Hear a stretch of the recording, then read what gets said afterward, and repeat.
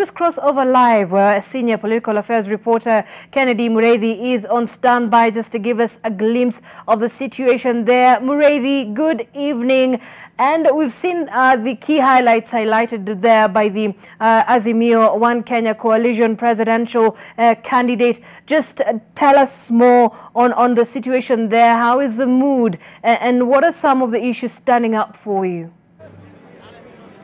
Well, a very good evening to you, Zainab. And as you have rightly said, and even with the panel that you're having in studio, quite a discussion you're having. But one of the key notable things that I have understood even from Raila's speech is the quest to have manufacturing entrenched in the country. He measures it as one of the key indicators of his government, going as far as saying that for any person outside this country who would want to come up and set up shop in the country, then they will be considering the quest to have them get incentives in an effort to grow the economy and also make sure that they expand the number of people who are having jobs here in the country. Well, there are quite a number of things that he has said, including going as far as noting some of the things that he will do in the first 100 days if his government is elected. And I am joined by the Secretary General of the Jubilee Party, who's also an ardent supporter of the Azimio One Kenya Coalition political party. And the question of Raila Odinga has gone ahead to say in the first 100 days and noted over 10 points that he would really want to consider and make sure that they are done. Well, we know manifestos, not just in this country, but most of the politicians who make them probably do not live up to them. How sure are we that Raila Odinga will live up to the manifesto that he has given Kenyans today? One of the key things is that he has anchored all his promises on three things: dealing with poverty, issues of education, and the health of the nation.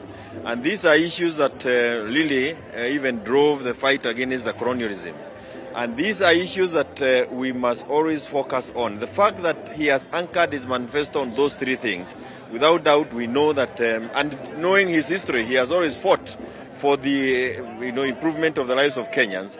We believe and we know that their character is not that of promising, but of doing. With Mother Karua on board and all the people who are out there, we expect them that they are going to deliver on the issues that they have promised. Remember, they come into power when we are faced with high levels of unemployment in this country. And any person who would want to help this country, it is in dealing with unemployment levels of our young people. And you can only do that if you grow the economy in terms of bringing in manufacturing in the country. And also, of course, in ensuring that people have also a good health. These are three issues that will always drive a useful manifesto. But crucially, he has also undertaken to build on what others have done. So even if we don't make huge strides, he is not going to demolish or undo what has already been achieved by the previous government. That way, we are certain that some form of movement, forward movement, will happen. How quickly, again, will depend on the level of commitment and the kind of government that he put in place. But the fact that he has chosen to use the same highway that has been built by others, we are certain of some movement into the forward. Including Mheshimiwa, Raila Odinga has been very categorical, even going as far as saying that this is not just a manifesto, but it is a covenant between me and the people of Kenya. You being a Christian, you know what happens when a covenant between people is broken. Are you assuring Kenyans that, I know that you are in the inner sanctums of decision making, are you assuring Kenyans that the question of a covenant will be kept? I have known for the whole of my adult life, I have known Raila fighting for the welfare of Kenyans. I do not see him departing from it at the age of 77. He has nothing to gain by moving away from it. He has always fought for an opportunity to improve the lives of Kenyans. And I believe that this is a real covenant that he will strive to deliver together with Mother, and we will be there to help him. And we are certain, I can assure you, we will certainly have some movement in the areas that he has promised. And again, if it was a question of looking for wealth, he has had all these opportunities throughout his life. So I expect that all of us who will be around him will be geared to serving Kenyans as opposed to satisfying our personal greeds.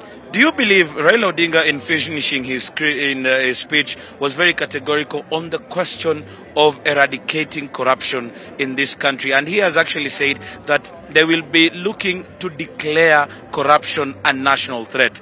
Is it possible to eradicate corruption in this country? Corruption has never been eradicated anywhere in the world. It is a question of the zeal with which you come to power and fight corruption. And I believe that the ticket of leader and mother has the best zeal that we have seen so far to fight corruption. Remember again, one of the things that has hindered the fight against corruption is talking of political persecution. And these are individuals who have fought corruption even when they were not in power. So there will not be any person who will come around crying that it is political persecution. They have fought corruption all through their political careers, and we expect that when they take on it, Kenyans will support them, because without the support of Kenyans, it is still very difficult to fight corruption in this country.